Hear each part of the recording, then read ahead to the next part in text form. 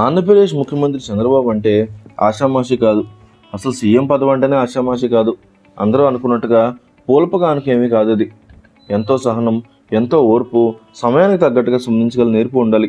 అలాంటి లక్షణాలు మాత్రమే ఒక రాష్ట్రాన్ని పాలించడానికి కానీ ఒక దేశాన్ని నడిపించడానికి అర్హులవుతారు. ఈ లక్షణాలు చంద్రబాబు మీద ఉన్నాయి కాబట్టే ఏపీ ప్రజలు బాబుని సీఎంగా ఉండాలని కోరుకున్నారు. అందుకే ఏపీలో తిరుగులేని సీఎంగా చంద్రబాబు నిలిచారు.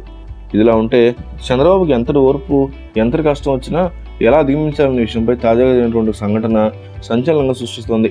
దీని గురించి తెలుగు తమ్ముళ్ళందరూ ఇప్పుడు మాట్లాడుకుంటున్నారు. చంద్రబాబు తన నీడను కూడా నమ్మడంటూ పుకారు భూషిస్తూ ఉంటారు చంద్రబాబు వ్యక్తిత్వం మీద. చంద్రబాబు వ్యక్తిత్వాన్ని దెబ్బకొట్టాలని చూసేవారే ఇలాంటి వాటికి ఉదాహరణగా నిలుస్తారు.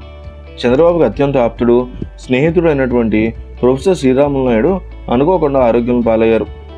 చంద్రబాబు అధికారంలో ఉన్నా లేకపోయినా సరే బాబు వెన్న ఉండేటువంటి ఆయన తెలుగుదేశం పార్టీలో అంతర్గత వ్యవహారాలు చూడటంలో దిట్ట. చంద్రబాబు ఆయన్ని నమ్మినట్టు ఎవరిని కూడా నమ్మరు.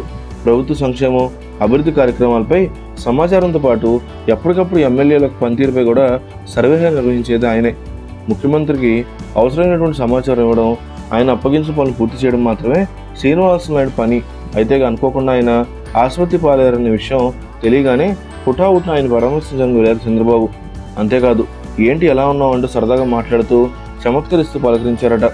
ఒక పక్క తలకు మించిన పనులు, మరోవైపు కర్ణాటక ఎన్నికల విషయంలో బాబు సమాలోచనలు, బీజేపీ తీసుకున్న నిర్ణయాలపై భవిష్యత్తు ప్రణాళికలు, మరోపక్క 2019 ఎన్నికలకి వ్యూహ ప్రతివ్యూహాలు, ఇలా ఒకరు కాదు రెండు కాదు ఎన్నో కీలక అంశాలు బుర్రనిండా ఉన్న చంద్రబాబు సెలవుక్తలు విసురుతూ ఉండడంతో అక్కడ ఉన్నటువంటి అధికారులు ఆశ్చర్యపోయారట.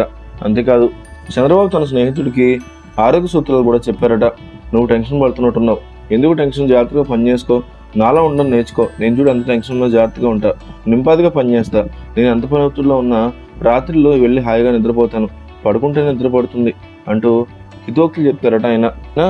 హాస్పిటల్లో ఉన్నటువంటి తన ఫ్రెండ్కి చంద్రబాబు వెన్నుంటి నిలబడడం అనేది చాలా గొప్ప విషయం అని, ముఖ్యమంత్రి స్థానంలో ఉన్నటువంటి ఒక వ్యక్తి పార్టీకి కానీ లేకపోతే పదవుల్లో కానీ లేనటువంటి ఒక వ్యక్తి కోసం ఇలా వెళ్ళడం గొప్ప విషయం అంటున్నారు. Thank you viewers. ఈ వీడియో మీకు నచ్చితే లైక్ బటన్ టచ్ చేయండి. తాజా 30 ఛానల్కు సబ్స్క్రైబ్ చేయండి. మీ మిత్రులకు షేర్ చేయండి.